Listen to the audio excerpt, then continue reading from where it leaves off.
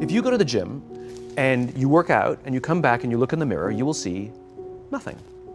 And if you go to the gym the next day and you come back and you look in the mirror, you will see nothing, right?